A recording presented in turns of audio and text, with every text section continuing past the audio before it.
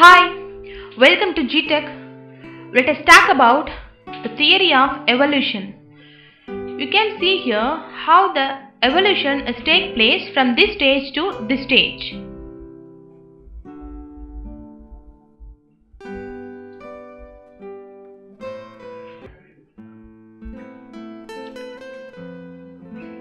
And now we are going to see about the theory of evolution.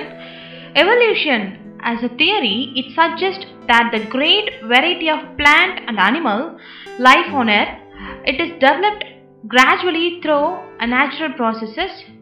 You can see the variety of plant and animal life as early as the 16th century. The great English biologist Charles Darwin, you can see here in the year 1809 to 1882, he gave the theory prominence. The most important of Darwin's works is on the region of species. You can see here. By means of natural selection, it is first published in the year of 1859. The Darwin's examination of geological formations, collection of fuels, you can see the collection of fuels over here, and the study of plants and animals from the year of 1931 to 1936, and his doubts challenged the traditional theory of creationism held for centuries in the Western world.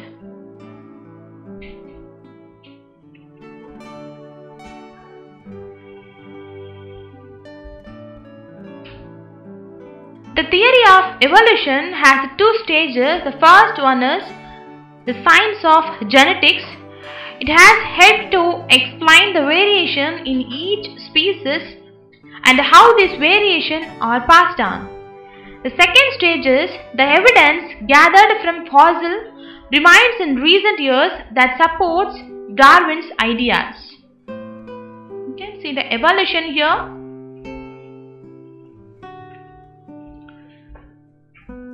And now, let us talk about the physical evolution of humans. Evolution traces human development through several stages, from the first human-like beings to modern humans. You can see the evolution traces, although we will still do not know exactly when the evolution of humans and the apes diverged or who our common ancestor.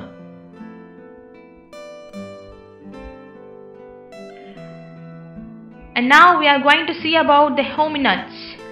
The hominids are distinguished from apes most notably by their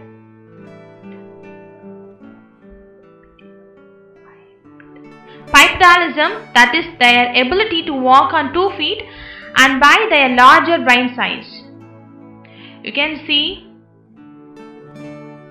human family tree, and all hominids are members of the human family tree.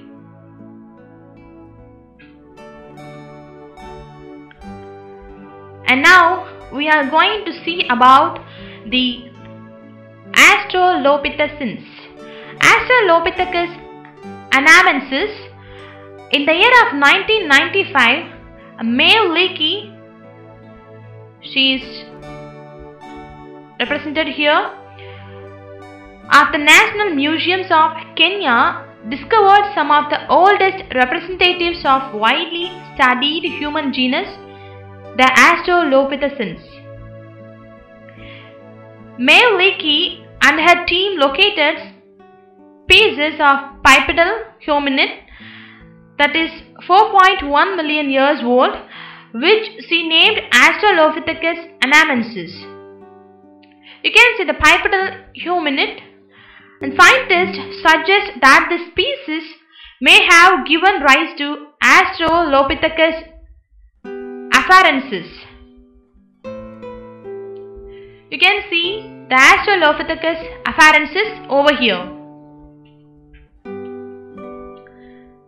And now we are going to see about Australopithecus afarensis. In the year of 1974 at Hadar in Ethiopia, Donald Johanson and his team unearthed a set of fossilized bones of a female hominid that are approximately 3.18 billion years old. They nicknamed their discovery as Lucy. You can see Lucy is the first human. These fossilized bones led to the identification in the year of 1978 as the Australopithecus afarensis, a species that may have survived almost unchanged for 9 lakhs of years. In Lucy's species, Johanson believed that he had found the earliest common ancestor of all later hominids. Here you can see Australopithecus afarensis.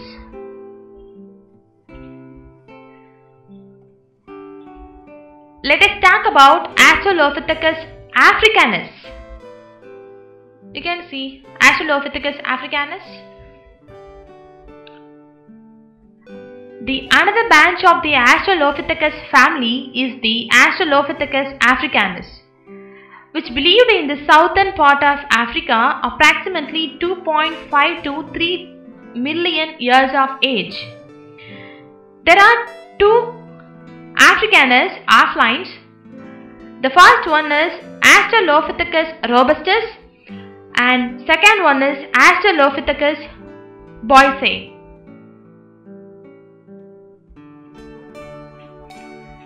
And now we are going to see about the Stone Age.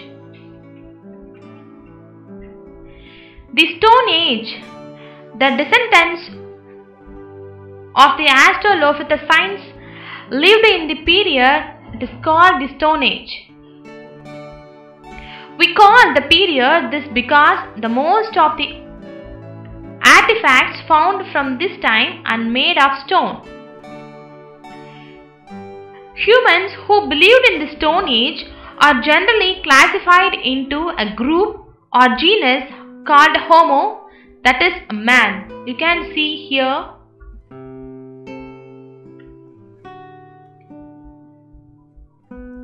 And now we are going to see even more about the Stone Age. Most experts divide the Stone Age into 3 stages. The first one is Paleolithic, that is called Old Stone Age. The period is 2 billion BCE to 10,000 BCE. And the second one is Mesolithic, that is Middle Stone Age. And this period is 10,000 BCE to 8,000 BCE. And the third stage is Neolithic. It is called New Stone Age. The time period of it is 8,000 BCE to 5,000 BCE. You can see the 3 stages of Stone Age here.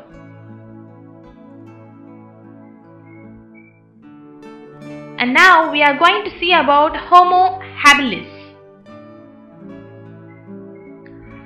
Homo habilis.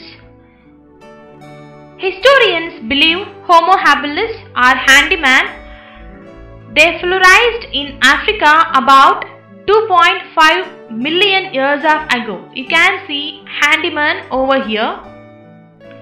Homo habilis were the first hominids to develop and use stone tools to prove of their ingenuity and creativity ability.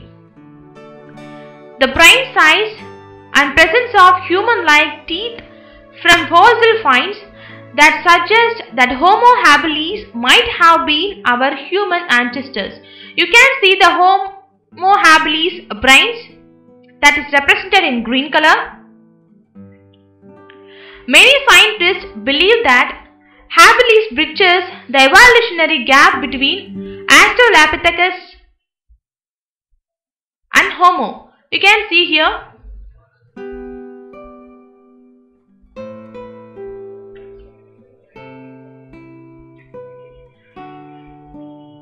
And now let us see about Homo erectus. Homo erectus first appeared about 2 million years ago. You can see Homo erectus, which is depicted over here. That species name refers to the fact that they could walk completely upright. Like modern humans, you can see modern humans here.